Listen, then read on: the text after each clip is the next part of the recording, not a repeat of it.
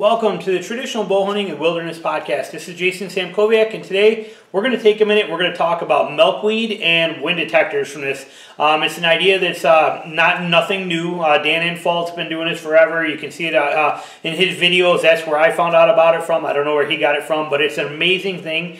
These milkweed, these little fluff that comes out of the milkweeds, when you let them go from your stand, they carry in the current, and they'll carry 40, 50, 60. I mean, they just keep going and hovering and floating on the current, and you can see. And that way you can see what's going to happen. You can see what the wind's doing up high where you are, and then as it starts to fall down, you can see if it's going to do something different or if the thermals are going to take it, or you can really see what it's going to do. It's better than a puff bottle, talcum powder type wind detector kind of thing, which fades out really quick and disperses. These fluff from these milkweed pods go for a long time. You can find milkweed in a lot of places. Here in Michigan, we got it all over the place. It's along almost every road, dirt, 2-track, things like that. They grow every place, and you got to pick them kind of early. I picked all the ones I needed within the last probably 2 or 3 weeks. Once you get to about this time, about mid-October, what ends up happening is they'll already start to open up and that fluff dissipates and goes all over the place, and then they're no good to you anymore. So you need to pick them before then. Usually late September, mid-September through the mid-October is a great time here in Michigan. You'll have to look for your area. But what they are, these are the pods. This is a milkweed pod right here.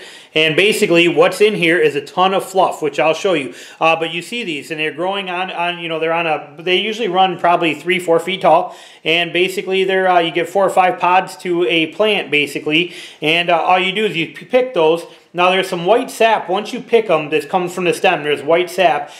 With that sap, don't get it in your eyes. It's supposed to not be good for you. Okay, as far as getting in your eyes, it'll burn and stuff like that. But you pick this, that little bit of sap drips out for about 10 seconds. So like I said, be careful, it's real sticky. But once you pick these, I just throw them in a bag, and I collect them and I save them. And then you can basically keep them indefinitely if you're not too rough with them or throwing them all over the place where they'll open up on you.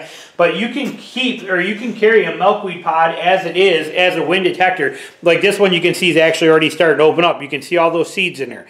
In a second, I'll explain to you how to make this work. But you could technically pick this milkweed pod like this, put a rubber band around it, and throw this in your pocket and carry this for the entire season. And when you need to take one of those out, you basically just pull that seed. And here you can see, I'll put it against my gray shirt, which, sorry, I'm wet. It was pouring rain earlier when I was coming in. But you can see that milkweed pod right there is one of those seeds. And then you just let that go in the wind, and it just flows and flows and flows. So you could do that all day long. Just put a rubber band right around this. When you need it, open it up, pull one out, and let it go. I do it a little differently because when I carry these in there, they end up getting broken in my pocket, and this stuff starts ending up all over my pocket. So what I've been doing for the last couple of years, a little different, is I pull that stuff out and I put it inside of this match container, this waterproof orange match container, which we have right here. You can see all that fluff in there. That's milkweed fluff. And I basically just stick it all right inside this thing and pack it down. And then once it's in there, I put a hole. It's got a little flap on there just because it just keeps it from coming out in my pocket.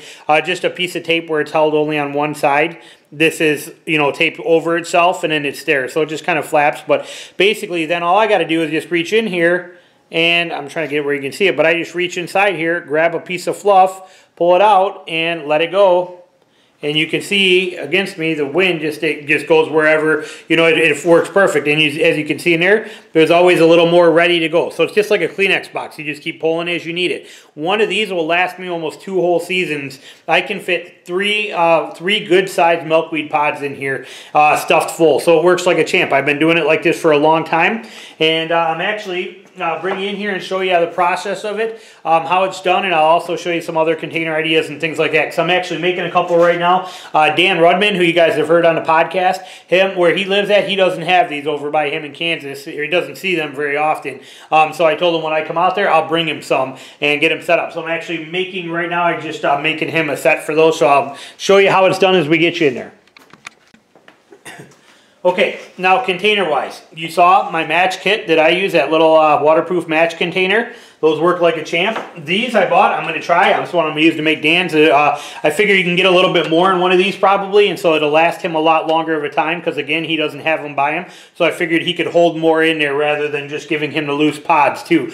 So I got these. These were $6 at Dunham's, plus you get the 20% off. if you're a Dunham's member, so it was not very much money, like $5 basically, or about for these three, all three of these. Now these do not have any scent in them. These are Tinks, just scent containers and wicks that you put whatever you want to in them. I basically took those and I pulled the wick part out, so it's basically just an empty, odorless, nothing in it, completely cleaned out bottle, basically. And then what I did is I just drilled that same hole in the top. I used a 3/8 drill bit. Seems to be the perfect size to keep them coming out like you need them to. But I just did the same thing as I did on mine. Put that screw hole in the top of there, drilled that hole in, and put that piece of flap tape on there. And now we're stuffed. I'll stuff that full. Screws on, and that becomes his, his set of milkweed wind detector kind of thing. But like I said, these will probably hold a little more for him, so get him through it. If he uses a ton of it, it'll at least get him through a season or two, and he won't have to worry about replacing it till I can get him more of them if he needs them. So that's the reason I went with that. I think it's going to have a little more room in it. You can do anything. You can even do this. Like here's something I thought about doing with, but just a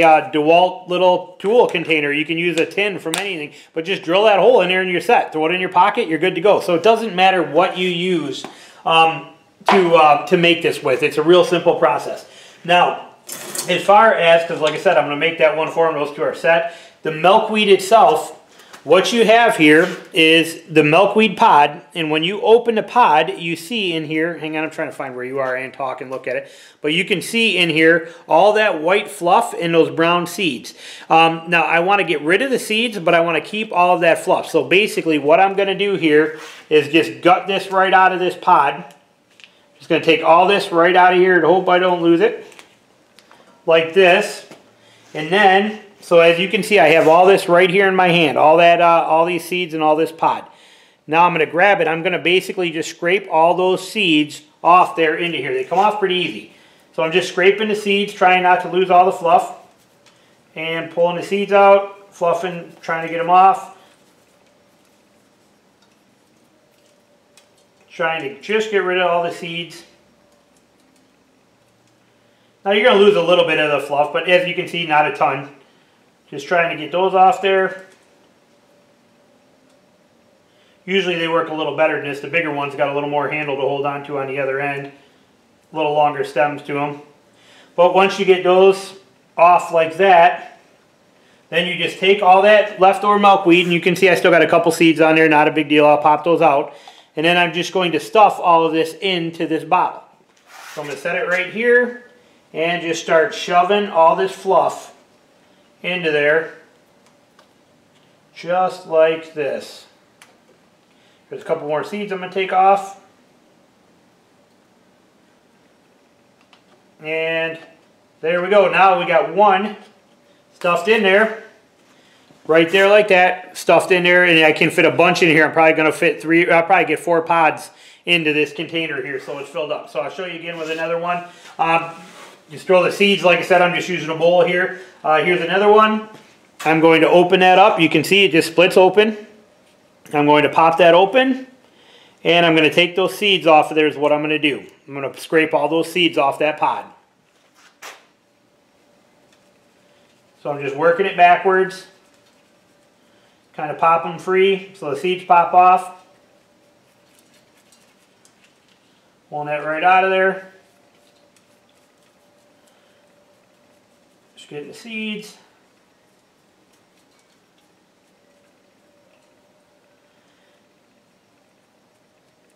Just like that.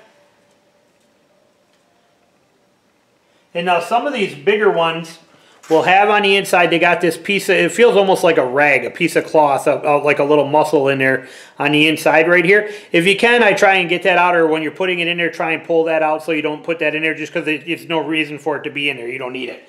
If you the bigger ones, they get pretty big on there, kind of thing. So you want to not put those in there if you don't have to, but then just take all this, minus those couple seeds, and stuff it right inside of here. And then what I'm doing here, I left at the top, you can see, here's that inner core that I was just talking about sticking up right there. I'm going to grab that, I'm going to kind of pull that right out of there, just so I don't leave that in there. As much of it as I can. It's not going to hurt nothing, but it's basically just what everything's connected to. There it goes, it pops right out. Throw that in there, but now, so that is filled with 2 pods in there, which you can see. And then basically same thing, you're just going to close that up. I'm going to put more in this so it's not done, but then you'll pull that through the top. You'll just get that to fish right up in there, pull it through, and then you'll be able to pull those weeds right out of there and take them and then just let them fly, and there you go. And then you're set. You put that right in your pocket and you're in business. So that's milkweed, basically milkweed wind detectors. There's nothing better out there that I've seen or used or found, and it's just a phenomenal setup. Like I said, you can find these milkweed things here. I'll bring you in and let you kind of see them, but you can get them, you know, these are what I collected this year. Those will last me for a little while. Right there, but basically just simple milkweed pods, and they make for some amazing wind detectors. So hope you enjoyed this. Thanks for watching, and I'll be back with more stuff soon, and we will talk to you later. All right, bye.